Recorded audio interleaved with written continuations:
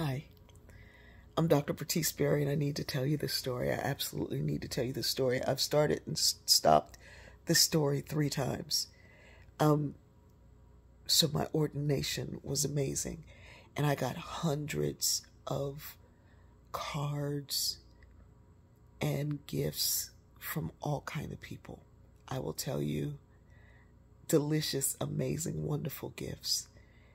What really set my heart on fire before I even opened anything was the number of people who brought food and laundry detergent and gave money to Emmaus House to help them keep running and do well. And that is so much to me. It means so much.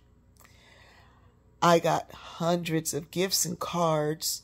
Fortunately, you all did listen to me and send money to Emmaus House.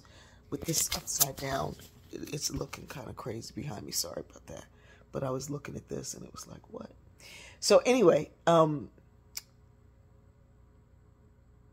brought all my gifts in the room so that I would have to trip over them or open them. Because if you know me, you know that I can hold a gift for a year before opening it. Why? Because, you know, there are days that are harder than others. When you live with a chronic illness, there are days that are harder than others. And you have these wonderful treats to open. And people who know me know that about me. They know that that's going to happen. They expect it of me. And people who know me only through the story page expect me to be just like everybody else sometimes. To get a present, you open it, you write a thank you card that day. I haven't been able to do that. Tammy Willis Thomas, who's in the story group, said, why don't you just do a post and tell everybody thank you for everything?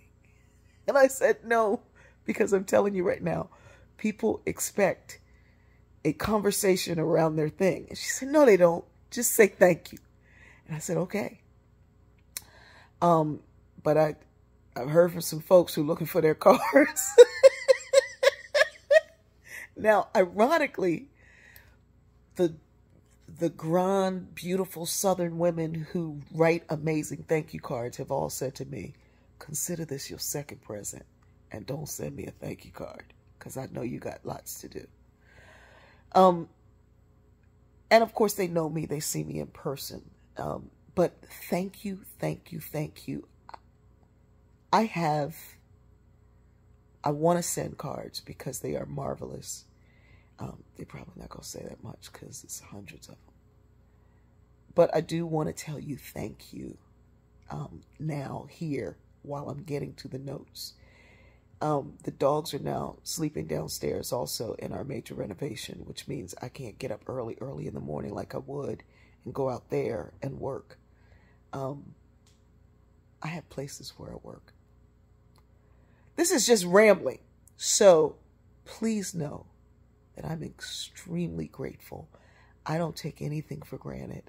And I know that people's heart and intention, especially the shadow boxes and the collages, what? Thank you so very, very much. I'm going to stop rambling because this is my 66th time trying to tell this story. I love you.